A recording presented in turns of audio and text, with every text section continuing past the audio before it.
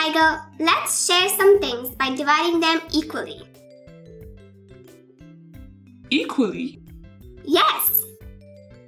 Equal means all groups will have the same number of items. Count how many. Share the 6 biscuits shown in 3 plates equally. How many biscuits will be there on each plate? We divide the biscuits into 3 parts. Each part of 2 goes into each plate. So each plate will get 2 biscuits.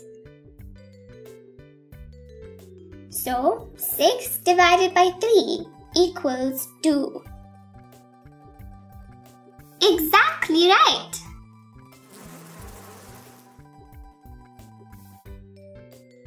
Divide 9 apples equally into 3 baskets. How many apples will be there in each basket? Thank you for watching. Enroll now. To access all 80 videos totaling 3 hours and 46 minutes, featuring introductions, examples, and exercises for Grade 1 Math.